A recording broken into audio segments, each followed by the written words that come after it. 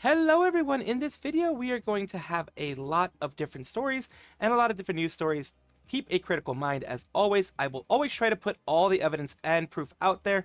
If there isn't enough, then also you can search for yourself, but I will try to keep all those things out there for you guys. And as always, keep a critical mind and I hope you enjoy. I, of course, have been pushing the Sunnysplosion thing for quite a bit. Other people haven't pushed it as much as I have, but I want to see if my videos can benefit a little bit the person, give some benefits to the person, although I'm tiny, of at least showing some positivity that is happening in the community overall. The ex-Niji community in this case, it's Sunnysplosion, showing the old type, but the one that they had for 100,000 subscribers. It's the old type. Guess I've had this for a while, huh? I'll treat myself to the new version when I hit 200k. When suddenly at 994, thank you for the getting me close to a major milestone. See, they were able to get their play button before they even joined Nijisanji, and now they're going to be able to get, you know, their second version of the play button. Whatever the new one entails. I think it is, instead of having the old YouTube one, it just has like YouTube all in gray, I believe. Still, this is something that they got even before they joined Nijisanji. Kind of roasting Nijisanji in what they do. Not roasting the talents, because, you know, Kunai / Sunnysplosion is not the type of person to be belittling any talents or being angry at any talents. It's just saying, look, I was able to grab this and you can too, kind of, I guess, thanks to your community, if you wanted to. Do some shade at the fact she already had one before joining. Maybe more like her making fun of the company. Isn't shade, this is deadass casting a thunder upon Nijisanji's building. Kinda, yeah. Guess she asked. She definitely asked YouTube. She definitely did ask YouTube. I love this how it's the legacy. This is a jab if I've ever seen one. Say it, Claude. Looking forward to the first October stream. Yes, she's going to be streaming in October. This is why I'm popping this stuff out. Kind of reminding people, not letting them forget that yes, Kunai graduated, but Kunai is now Sunnysplosion, and they are going to be joining their community again very soon. Hades Mythos, who is a person who's part of Mythos, of course, and is, you know, this is them. They went to TwitchCon, they had a bit of a girl moment, and people were taking it the wrong way.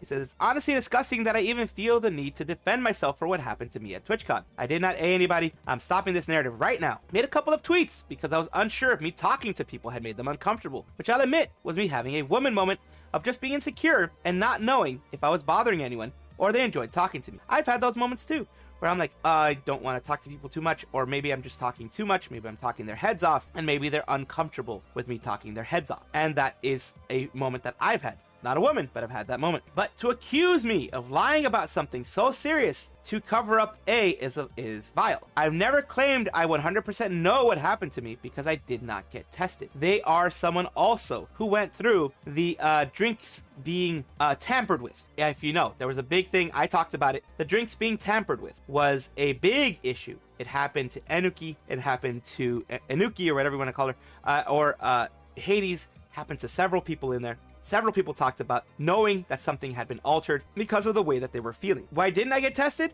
Because I live in Canada, waiting to apply for my permanent residency, and I do not have American health insurance, and I do not physically have the money in my account to pay for a hospital visit, and I cannot afford to be in debt. That is the American health system. I'm not going to get involved with that. I'm not going to talk about that, but I feel that. I feel that so much. I spent years of not going to doctors because of the cost of going to doctors over here in the US. Also, why didn't I call the cops? I was already at our B&B by the time I really noticed something was wrong. I only had 2 vodka cranberries. I felt sick at the bar, then proceeded to still feel bad 4 hours later. I've never ever been in a situation like that before. It was scary. Obviously, being in the mental state I was in, was not able to think 100% straight. So I'm sorry if I didn't follow the guidebook to being drugged. We did, however, contact the bar, talk to security, and had them look at the footage to investigate. But yeah, F you if you seriously believe I would lie to anybody. And this is personal for me too. I have had that happen to me, where you know, the drink spike is put in there. You start feeling bad almost right away. You start feeling bad within like maybe 10-20 minutes. It's just it acts quick, and you know something's wrong, because like if you just have 1 or 2 drinks and you're used to having, like me at that time, I was used to having maybe like 10 or more drinks before I started feeling you know, a little bit tipsy. There I immediately felt dizzy, felt really nauseous, felt really bad, like headaches and everything hit me right at once. I was in a bad situation. It hit me that way. I don't know if it hits everybody that way. It hit me that way. Luckily, I had a designated driver that got me the hell out of there. And I got the heck out of there, but I was suffering for the whole night. And the next day, I still had some after effects of it. It is not fun. It is not, it makes you feel very, very vulnerable. It makes you feel very, very unsafe. Like you can't feel safe in the place where you used to think you were safe before, where you think you had control. Control was taken away from you. And the fact that you know that someone did that in order to victimize you in the future, like in the near future, is very scary. Even as a guy, it is very scary. So I can absolutely empathize and sympathize with the way Hades was feeling. This is my last tweet about the situation. I do not want to drag it out, and I want to move on from such a scary experience. Wild Spice says, sorry Hades, I'm glad you're okay after all that happened, and I hope the situation never repeats itself. Everyone who was affected is okay too. As far as I know, everyone is. I'm glad that they're okay. I am really glad that they're okay. And like I said, I can absolutely sympathize and empathize with the situation.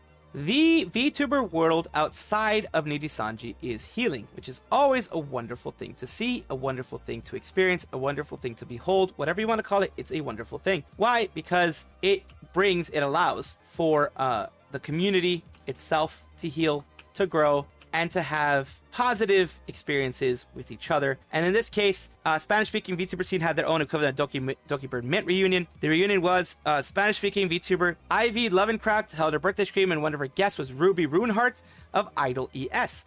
Officially, this was their first time they were together on a stream. Here is the stream that happened, and this is them chatting. This is both of them, of course. Idol ES at the bottom right, if I'm not mistaken, and the person that they were talking about, the one that you know they had their first official meeting, is this one here. Hello. Oh my gosh. Who are you? Oh my god. First time officially meeting. Isashiburi. No nos conocemos. No nos Esta es la primera vez que... So that's very cool. In reality, while they joked about this being the first meeting, the truth is they had a long history together, as demonstrated by the emotional tears of happiness they shared while talking. The short version is that they debuted together at the Mexican VTuber agency Sedai 1 in October 2022, and both would graduate in September of 2023. Sedai 1 was another black company, although not as bad as Wachter. Ivy returned to streaming as a PNG tuber in January, while Ruby debuted as Idol ES in May. Fans of Ruby's past life had to endure 8 long months while she was only able to use their personal Twitter account, like Kamigu, Dear Skyun, although Kamigu was only needed for 5 months. And now they show up on stream together for the first time, although it wasn't much of a surprise, as Mint and Tubers since they interacted few times before on Twitter, so they had some interactions on Twitter, but this was their both communities finally getting a chance to talk to each other, to, you know, be able to hang out with each other, to be able to do stuff and see each other. And this is great. Is Ruby Brave Group now since they bought Idol? Yes. Yes, the only member of Idol ES that is leaving Idol and Brave Group is Meika. From what I've gathered from watching her a lot, Ruby dreams and goals are things that she needs an agency to accomplish realistically. More concretely, she wanted a 3D model, and Brave is going to give her one since she stayed. So Brave gave a little bit of a benefit for people who stayed. For those who don't know, Brave Group did buy Idol and all of their agencies below them, JP, ES, all that kind of stuff, and they gave the people the chance to leave with a basically a 1 year revenue share instead of them outright buying their models in order to keep them. So Rin Penrose and others are able to keep them when they're leaving. They have to just do a 1 year revenue share of whatever they get. They share revenue. That split is up to them, but they can share that. They can do that, and that way they can keep their stuff. So Brave Group did good there. I'm glad that they were able to contact each other. I'm glad that it's not like how Nijisanji does the damn things and, you know, tries to prevent people, or the community's like, don't talk to them or anything like that, you know. Luckily, they were able to see each other again and have good times. WIT Studio, W-I-T Studio, is a specific studio that has right now done a character illustration for Mori. Character designer Naoto Hasoda has created an illustration for Mori Calliope, or Calliope, whatever you want to call her, who helped us with the ending song Go Getters for Isekai Squad. So the character designer for Isekai Suicide Squad is the one who did this for them. Thank you for the wonderful music. Today, the collaboration goods Morizakura will be released in Japan. Congratulations, Mori. And of course, WIT Studio is the one who did the Shikonoko, I believe, as well. And they also did the Isekai Suicide Squad. And Morizakura is something coming out here, which is this here. It is a Sakura Sake brand. Hanimachi Monogatari has collaborated with Hololive Production to begin pre-order sales of the cherry blossom petal-infused sake Morizakura Gold Leaf. The Morizakura Ichirinka, exclusively Beanos Entertainment Inks mail order Annie box. It's a cherry blossom petal-infused sake with a label featuring original illustrations by popular VTuber Mori Calli and the available for pre-order limited quantities. Basically, Lami did one like this, not specifically with them, I don't think, but Lami has her own sake, her own plum wine as well, has her own things there. And it says from 1400 Wednesday, September 25th to 2100 Sunday, October 6th, you can do a special space inspired by Morizakura. We're displaying actual Morizakura products as well as original drinks in the Annie box area, the special page. And of course, merchandise reservation order period, September 25th to October 31st. So basically a whole month. And of course, let me just show you this. This is all to celebrate all this stuff. This is the Morizakura. That character illustration I showed in the beginning is all to celebrate this popping out. It's going to be her own sake with, of course, other merch involved with it. So this is amazing for her. It's an amazing thing for anybody when they get something like that for themselves. And of course, they get a merch cut higher than when a Nijisanji would give their talents, which is what I had to put out there. And Mori says, that's very nice. Thank you. It's beautiful. So she got this for them, like by them, and also the announcement of her wine at the same time, because it was a perfect time to do both. So congratulations for Mori, once again, having amazing things happening with them. Situation Hololive. It is another event from Hololive Production, a Fun Day Out series. It's a theme, a fun day out. Situation Hololive new products are on sale, and here we go. It's a fun day out, and of course I'm switching it from JP to English because luckily this site lets you do that. So it says after payment confirmation, your order will be shipped within 7 business days for addresses within Japan.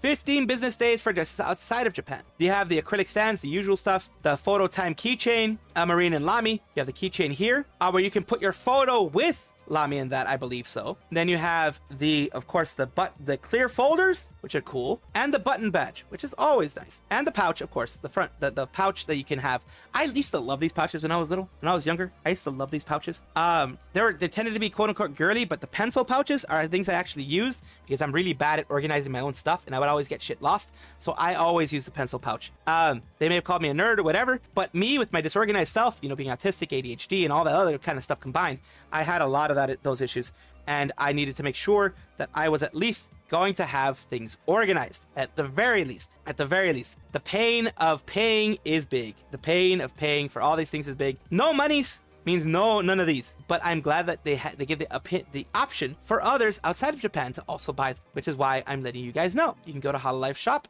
and then you can see all that plus anything else that's still on sale. Anime Impulse is pushing forward, and of course having also some Hololive people along with Nijisanji and others.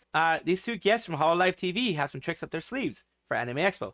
So what will it be? Trick or treat? You can kind of get a feeling of who they are. The one on the left looks like Hachama. The one on the right looks like Shiori. Just based on the colors, I mean, it could be Muna. It could very easily be Muna because Muna's also that color. Also has that color there, the purplish. But that looks more like a Shiori type of purple. Muna is like a little bit a brighter purple, if that makes any sense. And Wickedly Wonderful. And yes, we do have Akai Hato and Shiori Novella. Sassy Kohai and Archiver are teaming up for Anime Impulse BA 2024. We are hyped to welcome these two Hololive TV talents for a special guest appearance at 10/12. And here you go, Akai Hato and Shiori Novella. You have them right here. Both are going to be showing their faces. Their VTuber faces. They're showing themselves at this wonderful place. It's going to be chaos. As the Rainbow Burger stream showed between both of them, Hachama and Shiori Novella are pretty much two peas in a pod, and they are very, very, very much the same. Meet and greet details. Meet and greet sessions will be based on lottery. Each meet and greet will be $85 for 3 minutes, limited to 1 person per talent. Akai Hato and Shiori Novella, 9/26, and it'll start at 12 p.m. the raffle, and tickets drop at 12 p.m. PDT for the same day for a panel that they're both going to have. Like I said, they're both going to have both things, and that's going to be the interesting part about it. We'll see how all that goes. For any of you who are wondering about some Hololive and wanted to actually get it in magazine form, we have HoloNews EN. HoloNews, a weekly Hololive news Twitter page. They did one on the gamer maid, which is Aqua, who recently, as of last month, graduated and said goodbye to everybody. She fully graduated, no longer affiliated with Hololive. And here you can see their special. You can see everything here. Aqua channel, everything that they've done from beginning to end. every big thing that they've gone through, all the changes that they've gone through, the trivia, the different looks that she has, the everything. So if you wanted to know everything, you even has some video related stuff for the graduation live here that you can take a look at in GIF format or GIF or whatever you want to call it. They're doing the Lord's work, so to speak. They're doing a lot of excellent work, and it's a fitting goodbye to someone like Aqua, who was a big person in the Vtuber community in Japan and was a big person in Hololive. Very early on, she was in there. So that's why it was a heartfelt thing to see them go, and they are now on their journey, whatever journey that was, and whatever reasons they had. There was no bitterness, like in the sense of bitter arguments between her and Hololive. It was just two different paths that weren't going in the same direction anymore, and that was pretty much. So here is a little bit of that for you. Tokyo Game Show is a big event, as you already know. A lot of you may know if you're in the gaming scene. Tokyo Game Show is a big event for gaming in Japan. It is basically like the old ones that used to, E3 and things like that used to happen over here. That's what it is over there. It's still going strong, unlike E3 over here. We have Ichijo Ririka from Regloss doing a challenge from level 5. Ichigo Ririka from Regloss, Mayu Yoshioka, and Dice K. Take a closer look at the latest information on these 3 titles along with gameplay. This is the 3 titles that they're going to be talking about. Is my guess. It's going to be kind of like a panel is what I'm thinking. And Ririka responded saying that, oh no, I'm getting really nervous. I can do it, Ririka-chan. You can do it. And just basically trying to, hype herself up for this and make sure that she does a good job, because it's always nerve-wracking being a part of any panel. I've been a part of panels as like a small VTuber and a small YouTuber back in the day, but nothing really huge, and it's still very, very nerve-wracking to be a part of anything, interviewed or whatever. It's really, really nerve-wracking. So I wish her the best, and I wish success to the Tokyo Game Show as well. A former Nijisanji talent, who is now, as we know them as Doki, used to be Selen. The whole reason I'm talking about Nijisanji as much as I do is because of what happened to Selen and what happened to Zion. Never forget what happened to both of them. They were both mistreated by the company, and so have many others, because as they've left, we heard again and again that they were felt like they were made to feel like they weren't marketable and such. Look at the quote-unquote unmarketable person, or she thought she was unmarketable because Nijisanji made her feel that way. Dokibird is collabing now with content creators in Mario Party Superstar. Cannot wait to see what she will do when Super Mario Party Jamboree drops October 17th. About 3 weeks left. She's doing a crossover with Chilled, Elam, and Sykkuno. So big names, big IRL names, of course. But it's amazing, period, that she's doing this stuff. Says, I hope she plays with Ray Narvaez Jr. at some point. The new Mario Party seems like it's going to be big when it comes to collabs. Also, Doki playing Chilled is actually insane to me as a fan of both. I actually wanted to post this exact same post, but I didn't know if people actually know who Chilled is. Isn't it the second time she's been 1 degree of separation from Ray? Just a pair of one brain cell gamers laughing their asses off at their own jokes. It'd be glorious. Lethal's probably the best option for that meeting. It's good to meet new people game because it's so silly. And I'm glad she's doing this. I'm glad this is happening. It's always good, whether you're in Nijisanji or not. Like, I'm happy when Rosemi does great things. I'm happy when Scarlet does great things. When other people who have positivity behind them do great things, I'm happy, whether they're in Nijisanji or not. It's just whoever it is. CiriVT now has 7K followers on here. Yes, on Twitter. And it says, I could never imagine we grow like this. I'm so incredibly thankful for each and every one of you. Your support means everything to me. Also, I'm finally home and out of the hospital since 7 hours ago, so it feels even sweeter to celebrate with all of you. And what else have they been doing during this time? They've also mentioned that they have a belly dancing freaking thing. They can actually belly dance, which is freaking crazy. I've never actually seen a actual belly dancing toggle, which I'm assuming this is a toggle.